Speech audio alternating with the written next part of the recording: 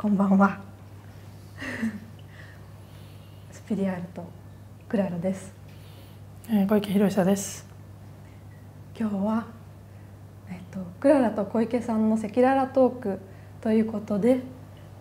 私の六本木のピラミデビル4階で今やっている、CAF賞の副賞としての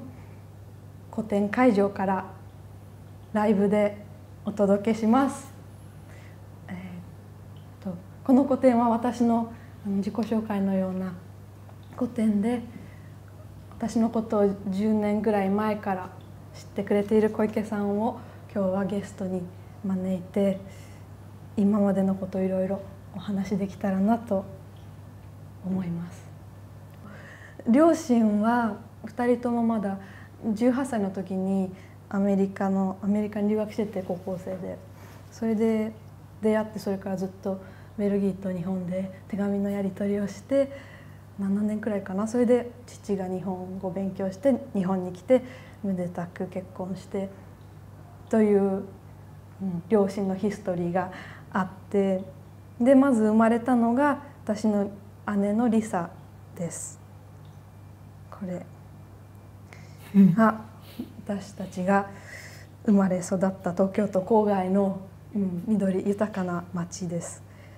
でここでのびのびと日本で育ちました。だから結構面白いのが、高校の時割と優等生だったでしょ。リさんもよく言うけど、クララは優等生で、そのまま日本に、インタビューでも話してたけど、このまま国際関係のなんか勉強して大学で日本に残って仕事するのかなっていう感じだったのが、リサが美術高校に行ってベルギーに行ったし、自分の国でもあるし、行ってみたいなって言って、でリサが美術高校行ってるから私もっていう感じで行って、で、良かったのが大変だったっていうことなんだよね。でまたそのクラスに戻ったんだよね、311の後に。311のそうだね。311の後に戻って、そしたらもうベルギーの美術高校の3年生でも卒業が7月だから3月に戻った方4ヶ月しかなくて、急いで卒業制作に311の経験を書いたグラフィックノーベル311っていうのを作って、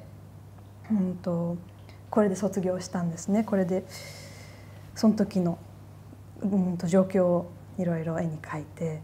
お話にして漫画みたいに紹介した。3.11は特に大き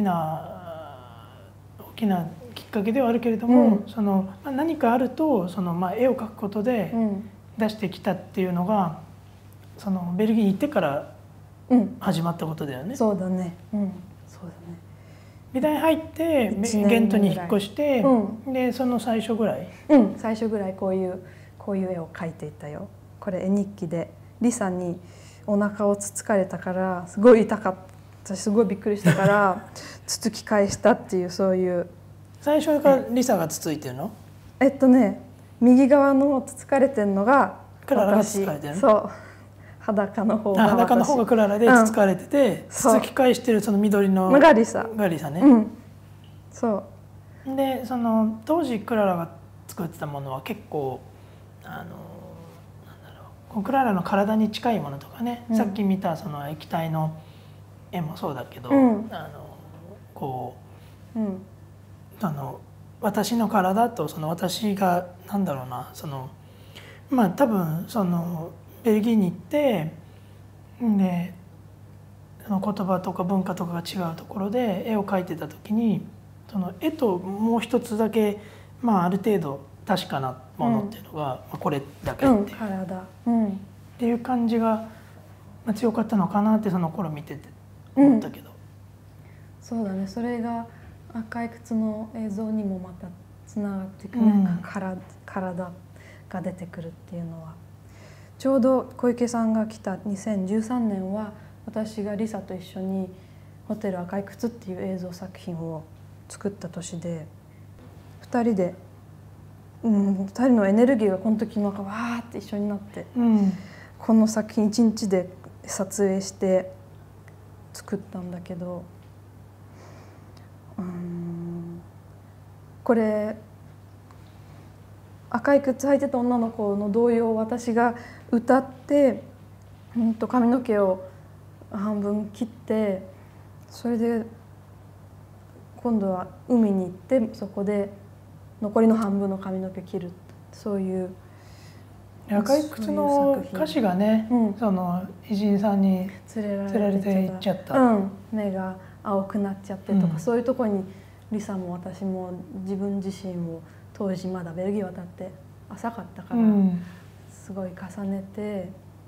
その私の体、女性の体っていうところと、そのまだ後々話すことになる今回の展示は、そのよりその、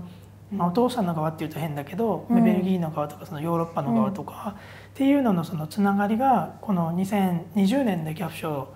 取ったの最優秀賞を取ることになる作品までの流れっていうのが、そのどのようにこう広がっていって、そのなっていったのかの、ちょうどそのなんだろう、その絵日記だけではない広がりが赤い靴で始まった感じはあるのかな。そうだね、初めて日記以外のことをやった作品でもあるし、初めて誰か他の人と言ってもすごく近い人だけど作った作品だから、すごく大事な作品で。大学院は、学部は、ドローイングの学科、ドローイングの学科だったでしょ。ね、大学院は同じ？大学院はベルギーの学校は全部ファインアートで一緒くたになってるから、だから何やってもよくて、私はそれを利用して陶芸のアトリエに行って、このお花、ちょっと待ってね、お花、今ここにもね、そう、これをその陶芸家で先生に教わって、花びらをこう粘土につけたりして、何か、見よう見まねで作ったお花がこれになったんだけど、で今は実際この、水が出た状態で、鏡に向かって落ちてるんですけど、見えるのかな。これだよね、陶芸学科にその後進むことになるけど、陶芸学科に進む前の段階でこれを作ったわけだよね。そのまだそのドローイングとか絵画をメインでやってた時にこれをやって、それはどういうところから出てきたのかな。これは、卒業するにあたって本当に作んなきゃ、なんかこの今までやってきたことをなんかまとめる何か作んなきゃと思って、それでできたのがこれなんだよね。もともとほらそれまでの絵日記の作品もそうだったけど、何かこう中心を置いたり中心的なテーマがあったりとかっていう作り方をしてくる作家じゃないじゃない。で、とりあえずその普段のこう日々の中で自分の中から出てきたものをこう見つめて探してそれを出していくか、あるいは何らかのその 3.11 も含めて何らかの衝撃があった時にそれをこうどうしたらいいかわからないから絵の形で出すみたいなパターンだったけれども、これの場合はなんか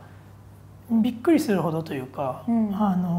なんかこうピースが全部はまった感じというか、その絵日記でやろうとしていたことと自分と作品との関係性っていうのかな、その自分が作ってはいるんだけど、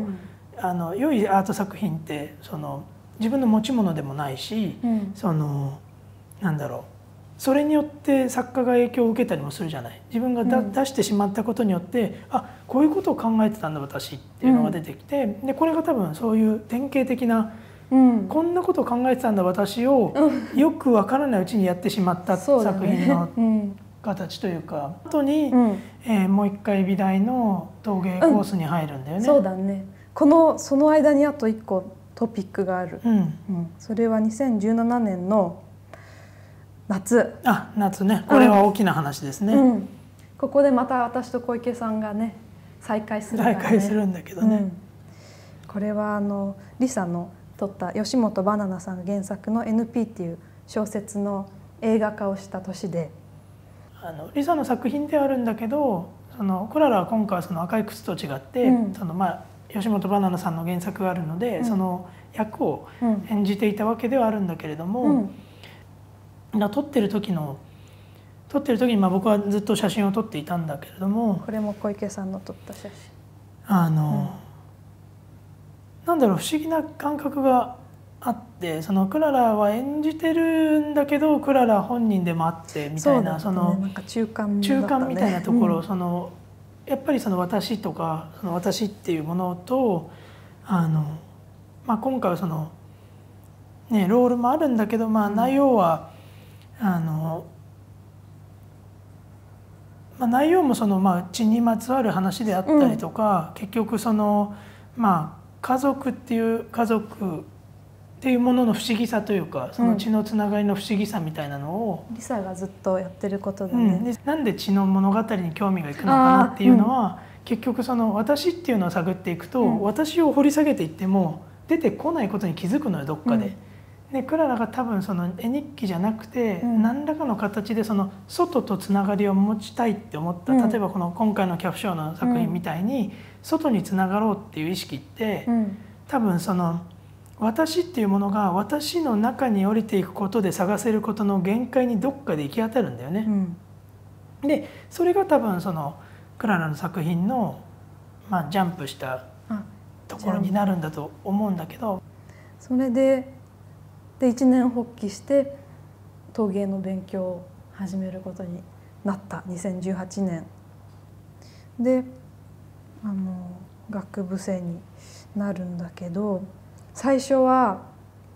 どうだった？最初このマスターを持ってるっていう変な自覚があるから、周りみんなまだ18歳の子とかじゃん、で私だけ25歳とかでその時でなんかすっごい基礎的な課題とかが出るわけ。写真を撮ってその輪郭をなぞってそれからそれを違う立体にしようとか、そういう、課題が出て、こんなのやってらんねえと思って全然やらなかったら先生に「学校辞めなさい」って最初1学期終わった頃に言われて、でその2学期の最初の課題がエルサレムにある陶芸とガラスの学校があるんだけど、そこの学生とエクスチェンジ、物を交換するっていう、向こうの学校の学生からもらったもので何か作るっていう課題があって、でまた課題だよと思って、でも私がもらったパックの中にはパレスチナの立ち退き住民がもう立ち退かされた村に生えてるサボテンを送ってくれた子がいて、私にそのサボテンで作品を作る、っていうことになって、それがねすごく私にとって大事な課題だった。しかもねそれまでこの自分をベースにした作品をずっと作ってきて、私のところから出てきて、その自分との外の世界との兼ね合いで出てきた絵日記みたいな作品から、初めてその課題とはいえ、たまたまそのとりわけねそのシンボリックな場所から送られてきたサボテンで、そういう全然外の世界から来たものに対して反応できたことが、そうだね、それがすごく面白かったというか、それですごく変わったでしょ。そこからもういろんなことを吸収していったね。そこからもう学校が楽しくなってこれスケッチ、それスケッチ、そう頑張ったんだけどね、なんか違うとかね、そういうことを思いながら、感情が漏れちゃってるけどね、これはそうだね、制作ノート。それでなんか自然に作り始めたんだよね。まずちっちゃいのいっぱい作って、でそれから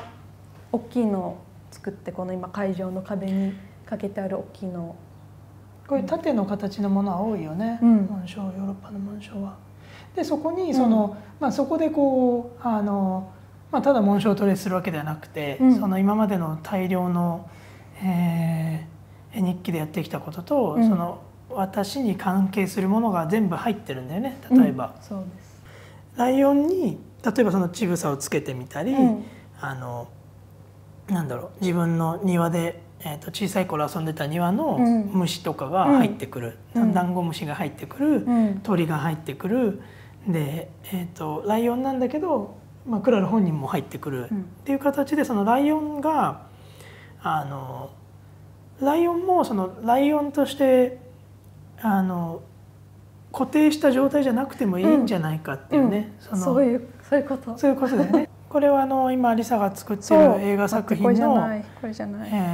これです。これだね、スピリアールトっていうその要は血縁を、実際にその資料を探したり資料館に行ったりして探しながら、どういう関連合いでそのファミリーが成り立っているのかを探している作品に、クララの作品が採用されているっていうことでいいのかな。そうです、だからファミリーツリーの話でも、結局そのもののつながりが必ずしも優しかったり簡単だったりする話じゃなくて、辿っていったら思いも知らない人が先祖に入ってたりするかもしれないし、その家族の関係って、一番近いんだけど一番揉める相手でもあって、でそういうところがやっぱりその彫刻になっても出てきてる。でこの大型作品はちょっとねさすがに日本には運んでこれなかったのであれなんですけど、でもその映画の中ではね、この4点は全部、それに一個一個もなんかねこうぐるぐる回る台に乗せてねこういうふうに撮影してくれたから、そう今年の夏ぐらいに多分公開になる「スピリアールト」っていうリサが作った映画だから楽しみに、私もすごい楽しみにしてるんだけど、私の初めての画集「クララ赤裸々」展示と同じ名前にして本にしました。詩も入ってるんだよね。そうだ、詩も入ってて、デルフィーヌ・ルコンテさんっていう私の大好きなベルギーの、詩人の人がいて、そのね序文のこの詩がすごく、良くて、そのクララの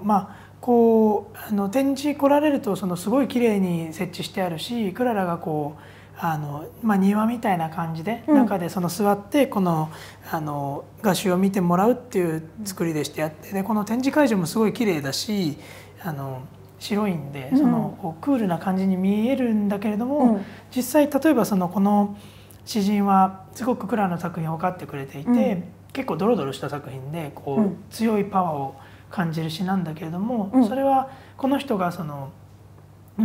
クララが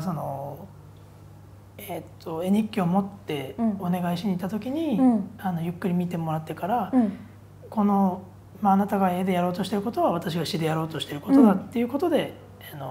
引き受けてくれたんだよね。展示だとね絵日記は空いたページが展示されてるだけなのでたくさんは見れないんだけども、この画集だとそれでもねかなりセレクションして200何十枚240枚にコンパクトにまとまっているんですけれども、でも絵日記と同じようなフォルマットの大きさで絵日記を、の実物を見てるような気持ちでね見てもらえるかなって思う。それでは、どうも長い間ありがとうございました。ありがとうございました。さようなら。さようなら。